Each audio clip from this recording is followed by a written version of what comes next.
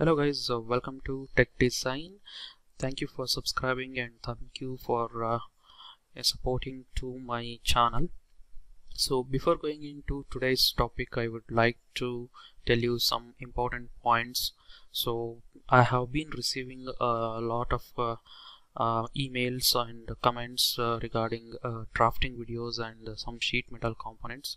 So I'll definitely do the videos on sheet metal and drafting as well. As I promised, I will be definitely giving complete Unigraphics knowledge from the scratch.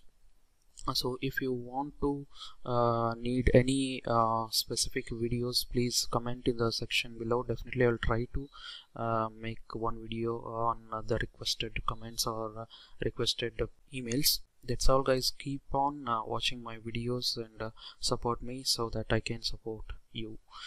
So let's start with the today's topic, that is remastering for one of the clamp art. So as soon as this available here, I'll just open this model. You can see this is the model which I'm just going to show you today. So as you know that before going into any modeling for remastering or parametric modeling, let us create datum planes for that. So go to datum planes and create 3 datum planes which are here. I'll just increase the size of this and click apply. Similarly, I have to create it on the 2 planes as well. So these are my 2 datum planes and here is the one more datum plane. Okay, click OK. Now as you can see here, this is must and should. You can follow any other method as well, but I prefer to have this 3 datum planes when you are doing the parametric modeling or any remastering component, because if you create the 3 datum planes, it will not be having any associativity with the parent body. So as you can see here, parent body is not highlighted, so it is not having any dependencies. So it is must and should you need to create any datum plane or coordinate axis which is not having any associativity with the parent body. So now let us go to the sketch and I'll just select this plane, click OK. Now as you know that when I go into the sketcher environment, I'll just project the curves. So go to project and start projecting the curves which I need to make an extrude. So here are the outer edges. Always make sure that you are selecting a proper edges, because since you have an edge blend on the corners, so you may end up with incorrect edges. So please make sure that you are selecting right edges. So once you select all the edges, you can click OK and the curves will be projected on my sketch plane.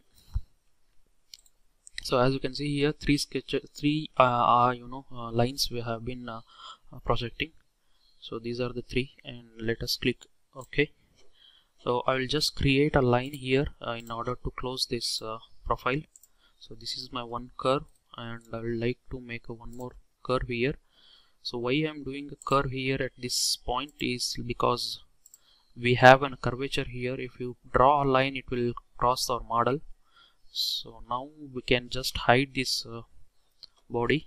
Just right click and hide here, select the body and hide it.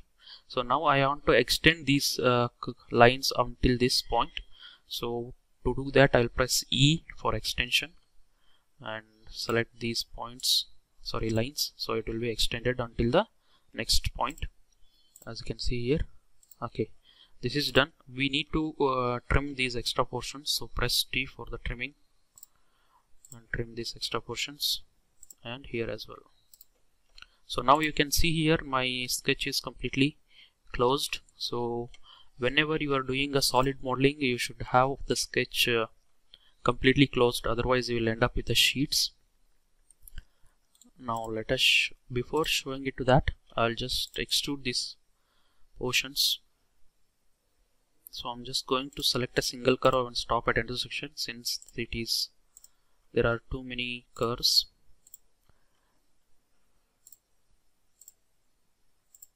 See, as you can see here, until and unless this is opened curve, you are going to create a sheet here. Once this is closed, it will be automatically taking into solids. So now it is closed, and here we have a solid. Click OK. Now we will not be worrying about the extruded length, so let us take the extruded length at the end. Now again I'm just going to select one more curve here to extrude.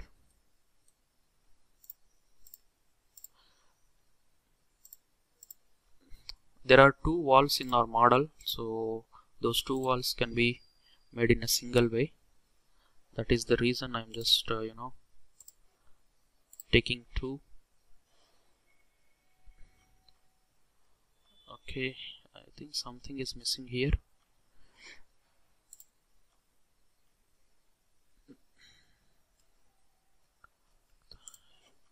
So let me select the extrude again. I think there are two lines. Let me go into this, and okay, we have only single line. Go to extrude and please select the stop at intersection. Okay.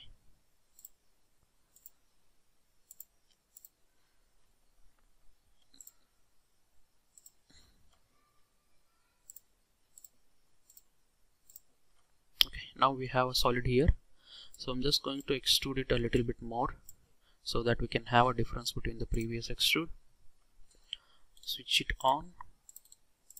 Okay, now as you can see here, this is one extrude and this is the second extrude, and it is not united yet. So let us show this model. As you can see here, I'll just hide it to make you understand. As you can see here, we have one wall here which is with some extrude, and we have one more wall over here, so this is having a different extrude length. So to make it, just extruded two features. So now let us go into the sketch, extrude, and let us make it to 3 mm. As you can see here, at 3 mm you can see the faces are, both the faces are coinciding each other. So let us make it on the same side, same on the other side as well. So I'll just reduce. You can do in two methods. If you check it in my previous videos, I'm just measuring it, these values, and I'm just giving the values. So either you can do like that, or else this is the easiest way. If the component is not if it is not completely complex, you can just make it by use this method. Okay, now I have a second extrude here, so the same way I'm just going to do it for this as well. So definitely I'll be giving some extra tips on each and every tutorials. It is better you need to watch my all the videos, so that you will get a different ways to approach every model. Okay, so that's it. You can see here there are two walls which are been already modeled, and we have a sketch over here, this cylinder. So let us create a cylinder here, and let me project. Okay, now this is my projected curves. I want to complete this circle, so I'm just going to select the curve and center point circle. So I'm just selecting this center, and this is my point. So now we have two curves here, so let us delete one of the arc. So we have complete circle here. In all my remastering tutorials or videos, I'll not be fully constraining every sketches, so it is left to you. You can just make it fully constrained, because once I start fully constraining each and every curves, it will take a lot of time.